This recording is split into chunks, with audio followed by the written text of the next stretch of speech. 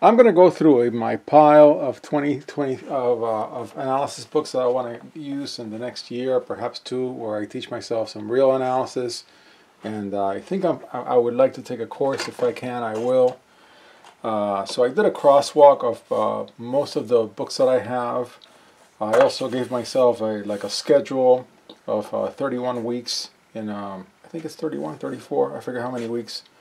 In 2023, yeah, 31 weeks, where I want to read Wade. So I'm going to go through all these books. It may take more than one video, but I'm going to try to be brief. Yeah, I've got a pile of analysis books to show you fine folks that I want to use. And then I think at the end, I'm not sure if in this video or in the next video, I'll come back to this walk, the crosswalk that I did, chapter by chapter, subject by subject, book by book. All right. So I think the first book that I have, you all have seen before, and it's Thomas and Finney, Calculus. I went through about half of this book. I think I stopped at chapter 7, Integration, and then I moved on to Number Theory. I was planning, I really wanted to go ahead and finish this book, but it just wasn't in the cards. It just wasn't in the cards. Because I want to get going with the more advanced concepts, and I know a lot of this material from having done engineering. So I will use it as a reference, and yeah, I'll use it for problems as a reference, but I'm not going to go through it methodically, page by page, like I was doing for Rosen when I did Number Theory. Then I also have Speedback or Spyback. I think I'm going to call him Speedback. Calculus, which is, you know, people say it's the best calculus book ever. I'm not sure that it is because it doesn't cover as much as Thomas and Finney, but it is really good. So, I mean, what is the best? I think the best is 20 calculus books, if you ask me. But, so yeah, in the case of Speedback, he's got a lot on derivatives and integrals, okay? He's got a lot on the foundations. And he also has a lot on infinite sequences and series. So I'm definitely going to use some of this book early on in the beginning of my real analysis coursework. It's a fine book. It is just absolutely beautiful. Yeah, I mean, yeah. If I had 20 lives, in one of those lives, I would read this book cover to cover. I'm not sure that I can swing it. But definitely I will try to use this book as much as possible in my studies of real analysis. This is a very special book, and yeah, I enjoy reading from it. I do every now and then. E is Transcendental. Very interesting section. And it's got a really good discussion of other books. I have read this discussion of other books several times. I go through it every now and then just to see where I'm at with my planning. Yeah, and it's got answers in the back as well. So yeah, a great book, highly recommended. Then I have Terence Tao's analysis books, hardcover, because it is true, and I saw this in on a YouTube channel. I think it was Math Sorcerer, who's got a great selection of books in his channel, besides it being a great channel. I really like the fact that I bought these as hardcover. I almost dabbled into using this as my read through, but it's not what I was looking for this first course. It is very well written, definitely well written. It uses the piano axioms to lay out the foundations of analysis. It's got a lot of content, just a lot of really good content. I couldn't say enough good things about it, so definitely a book that I'll be reading. Maybe like during a vacation I'll take it and read a specific part of the book. Yeah, definitely want to go through this book. Yeah. So it doesn't have answers, but it's all about proofs anyways, so it's not a big deal. I mean, in a proofs guided book, the proof is the answer anyways, so that's not such a big deal. So yeah, I'm looking forward to looking through this book as a reference, but it is not going to be my main book that I read completely. And of course it's got a second.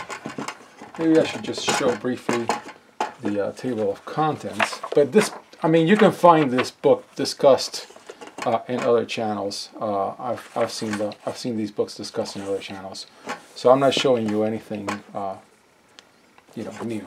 All right, so those are going to be books that I'm going to be looking at. Then there's also this book, which I've looked through. It's got a lot of content. It's one of the few books that really has a lot of R to the N, where you go into truly multivariate analysis. It covers a wide range of topics, so definitely a book that I'll be using, looking through. Let me see, I should go through the pages more slowly. Yeah, it's got a lot of extra topics at the end that the other books don't have. It's got this differentiation and integration in R to the N. Yeah, a lot of good stuff. Plan to use it as well. Don't know how much because it's very early in my analysis big powwow. Then we have, let's see, we have this book. This book reads like a novel, and I like that. I contrast it to Ruden. So really, these two books are at the extreme of how an analysis book or any math book would read. Let's see if I can zoom in a little more. There we go. Because one is written like a poem, and the other one is written like a Dickens novel. So very different outlooks or points of view on how to do analysis. Both, I think, are very good in their own right. In the case of Thomson, Bruckner, and Bruckner, I think these are a couple, a man and a woman. It doesn't have as much of a coverage as other books. Like, for example, in the very beginning materials, which is what I've been doing, the properties of the real numbers. In here, in the case of Ruden, there's a whole chapter on point set topology. All of these books have a little bit of point set topology. They dress it up as some other subject.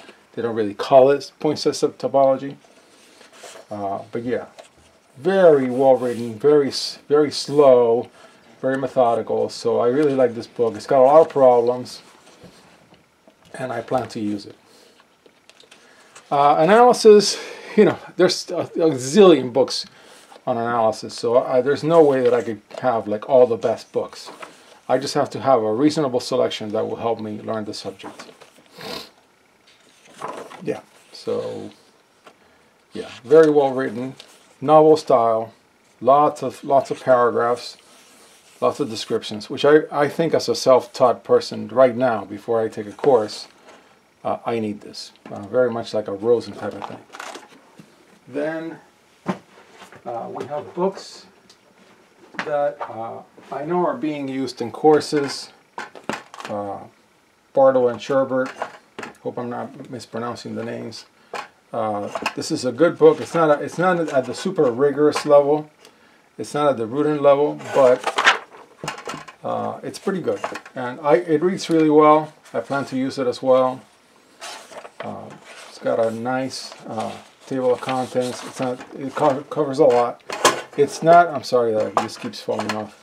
It's not as expansive, not expensive, in that it covers a lot as, say, Ruden, but it's aimed at a more like a baby real analysis class.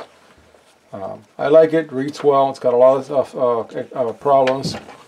It's got answers in the back, so definitely plan to use this book a lot, I hope. Then this book, which I know is being used in a more like a Ruden, as a Ruden substitute, so it's more like a proofs, heavy-duty proofs course for the math majors. Also plan to use it. It wasn't that expensive, brand new from Springer. So there you have that one. And then really what I think are going to be the two books that I really, you know, do. Okay, these are really my two books. I've already started reading Wade. I am at page 53, and I continue to go through Ruden and see where the two complement each other. So even though I showed a bunch of other books that I'm going to use, these are going to be my go-to books. And this guy is going to get read from cover to cover. And so this goes, then I can go back to my my plan. I took all of Wade, all 15 chapters, and just plotted out by section which day between December of this year and July of next year I want to finish everything. Now the way that I plan to do it is I'm going to try to read ahead and then fill in with problems that space.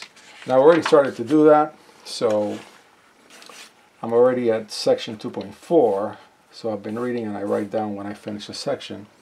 When I did my crosswalk, I noticed that the chapter in point set topology that is found in Ruden is really not in most of these books. Terence has something in his second volume, and Bartle and Sherbert has a little something in chapter 11. So I'll figure out how to fill this material in. I'm sure if I read ahead enough in Wade, I'll go and do this chapter in Ruden and actually take notes. Then really your sequences, continuity, real numbers, all that is where I'm focusing on right now. Then go into differentiation, the Riemann integral, sequences, series, Stone-Wire, Strauss. Oh yeah, all these subjects are covered in all the books. Then when you get down to n-dimensional real space, differentiation, integration, the material, I don't know, I haven't gotten deep enough to understand if the books that I put down that don't have anything on it actually do, but I think they don't. And I'm not sure that Ruden does, but it may, and I just missed it because it's described in some other way. But either way, the winner was Wade, and that's the book that I'm going to be focusing on. So far, so good. I think I've seen like at least 1 or 2 typos, which is fine. They actually keep me, you know, keep me thinking about what I'm reading. Yep. So this is Wade.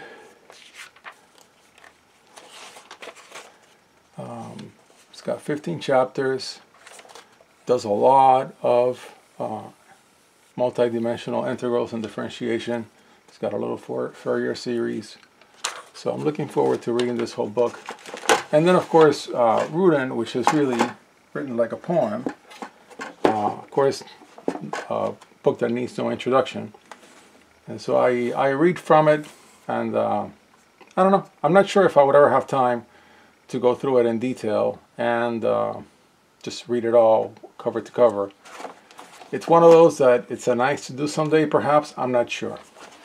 So there you have it. That's my analysis books for 2023.